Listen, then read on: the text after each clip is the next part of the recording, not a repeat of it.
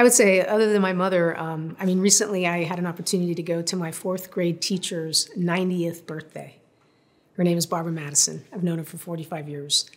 And what was inspiring was her entire life, she has worked tirelessly on behalf of teachers and students and education. And when I was at her birthday party, she was apologetic that she hadn't accomplished more so far. So she was continuing to grind and continuing to grind. So I would say that Barbara Madison is my inspiration.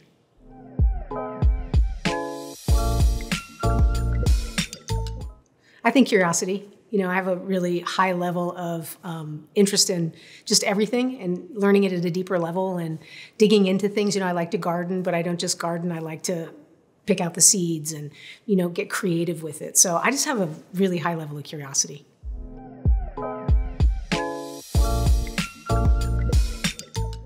I think the professional accomplishment that I'm most proud of is in our company, we do a lot of surveying of our employees to see how they feel about working for our company.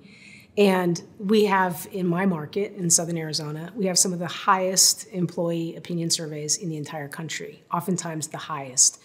So for me, being able to create a culture and be a leader where people enjoy coming to work and they feel valued, to me, that's the height of a professional accomplishment.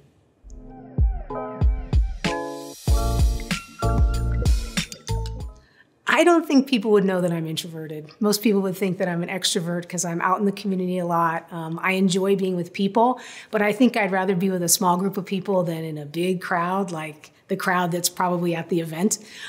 So yeah, I would say that would surprise people that I'm introverted.